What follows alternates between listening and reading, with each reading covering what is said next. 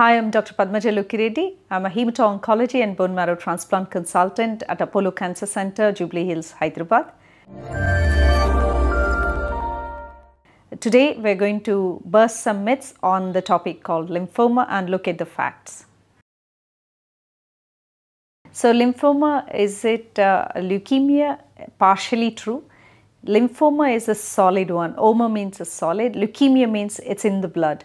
Sometimes lymphomas can be in the blood in a leukemic phase, but most of the lymphomas are not leukemias and not in the blood, but they're in the bone marrow. But most of the layman terms, we call this is a type of a blood and lymphatic related cancer. So many people in a colloquial language call this as a leukemia, but in technical terms, lymphoma is slightly different from leukemia.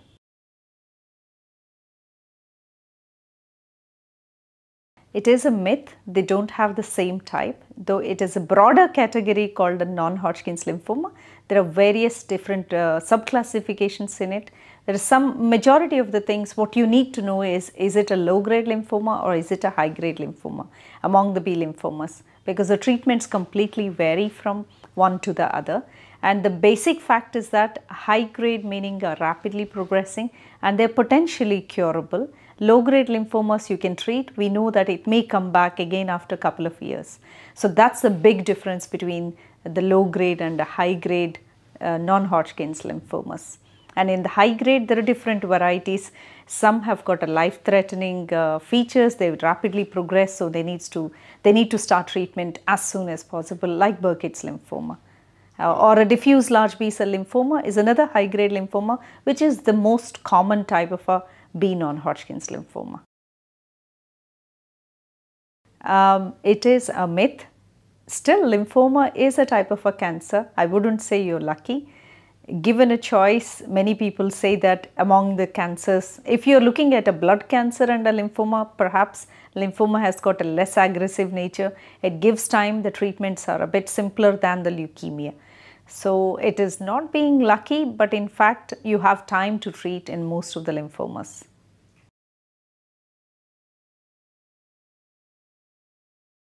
It is a myth.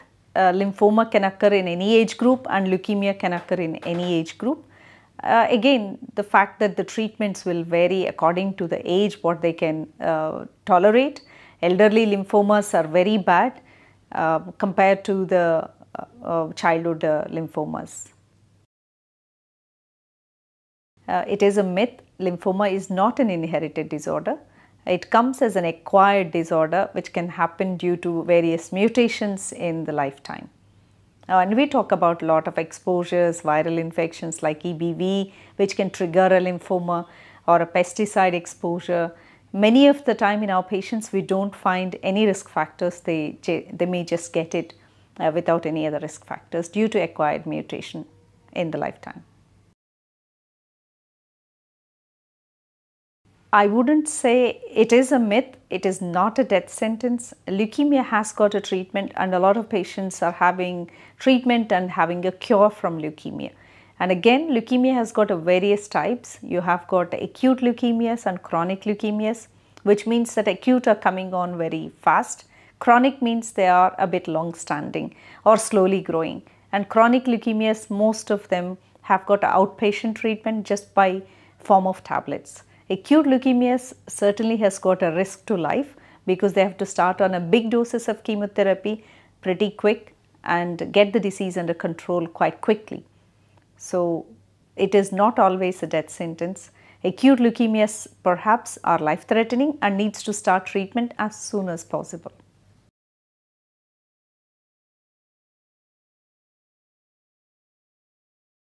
It is a fact they can receive from relatives or from the unrelated donors, but the most important thing is they have to be a match. The match is called a HLA match.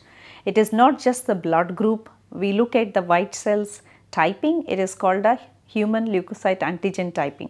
It is a blood test where you would find, and we look at a 10 out of 10 being a donor. If we look at a patient to have a donor, all their siblings, there is a 1 in 4 chance they could be a full match, that is 100% match.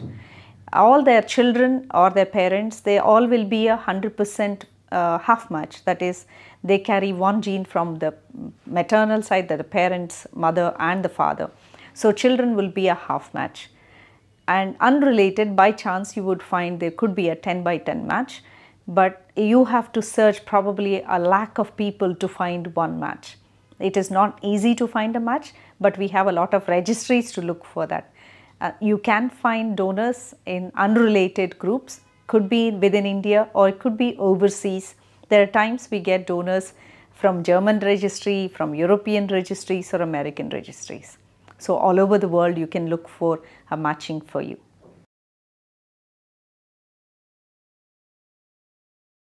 This is a big myth. People think that cancer cells grow on sugar. There was a article and a research article talking about cancer cells grow on the sugar, but this is in the laboratory, not in a human body. Yes, in the laboratory, for any bacteria or virus, anything to grow, you need a nutrient. That's how the cancer cell is also growing. But inside the body, there are lots of mechanisms.